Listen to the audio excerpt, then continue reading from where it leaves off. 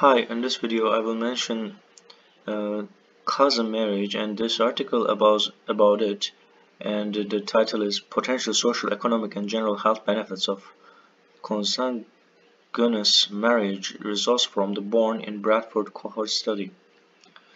So, so Quran and in the Quran we know that cousin marriages were allowed, and people discuss it, and they say like why it is allowed, and don't you think it should be forbidden? So we can see in some of the studies they find some benefits, and in some studies they find some detrimental effects. In my opinion, and nowadays I think there are some factors, environmental factors, that increase the likelihood of having like disability, maybe like because of stress or other factors, or maybe like they're pregnant at very old age, not like before. So I don't know about it, by the way, and so that's why the cousin marriage is not uh, advisable for me.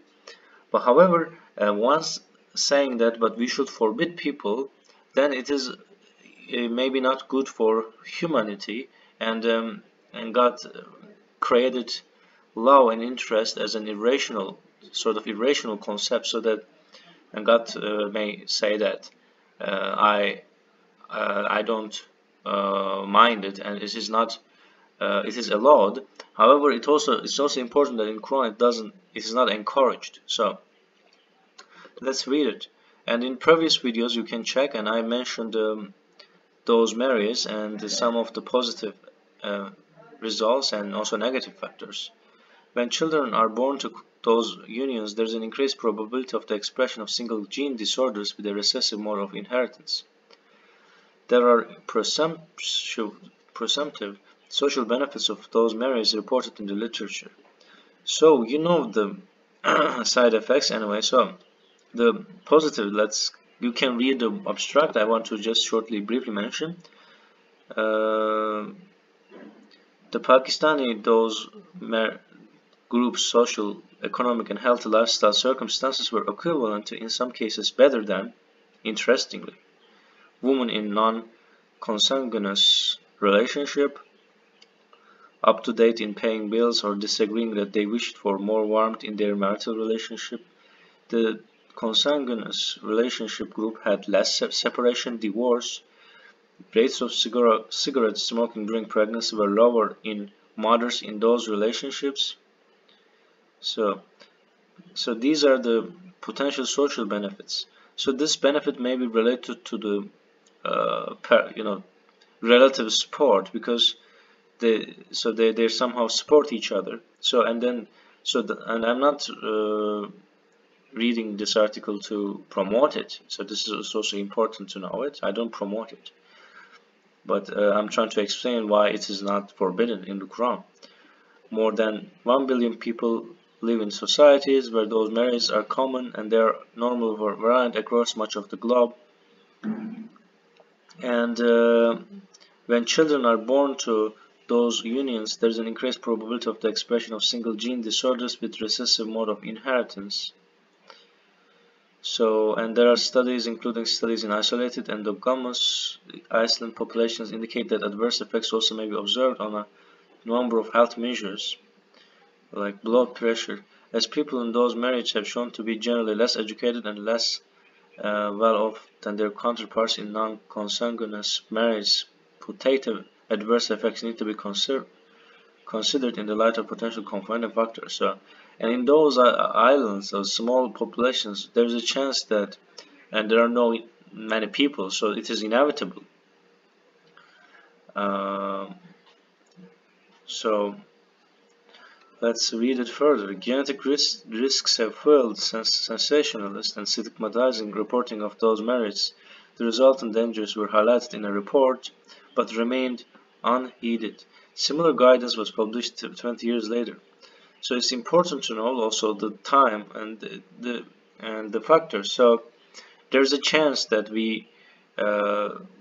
humans did bad things, and it caused actually like those genetic problems, like the way that we live has changed, and the food we eat is not like before, or the water or pollution. There are many factors.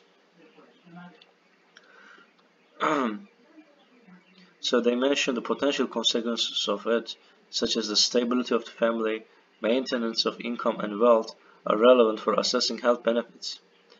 But there has been a relative absence of examination of such concerns in public health research. The rare quantitative research relating to the marriage itself is conflicting. Potential economic benefits of the bride's family are documented, so it is the economic benefit. In May 2010, the Geneva International Consanguinity Workshop recommended that the presumptive social benefits of consanguineous marriage need to be confirmed by evidence-based research. So, a further study has reported risk factors for congenital anomaly. So then it mentions the methods. So anyway, so we can see the results here. So mainly what I try to mention is there's a possibility that it is good for, so completely forbidden in the Quran means, and there we assume that, you know, if God completely stopped cousin marriage, and then maybe it can cause like genetic problems as well. So we don't know about the results, so we have to think about like future. And Quran also in fact forbids many like marriage of people.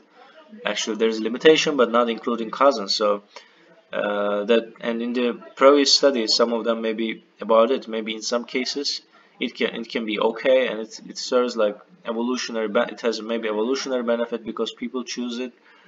And yeah, and I personally don't recommend it right now, because and then they can go to like genetic consultation, and even like if they are not like cousin, or so that they can do that too, and they should be sure that they're healthy and their children will be healthy too. So, and then it is better for society. That's my opinion. And thanks for watching this video. God knows better. And thanks to listening this video, and hope to see you in the next video. And my words may not be true, and then please correct me, and hope to see you in the next video again.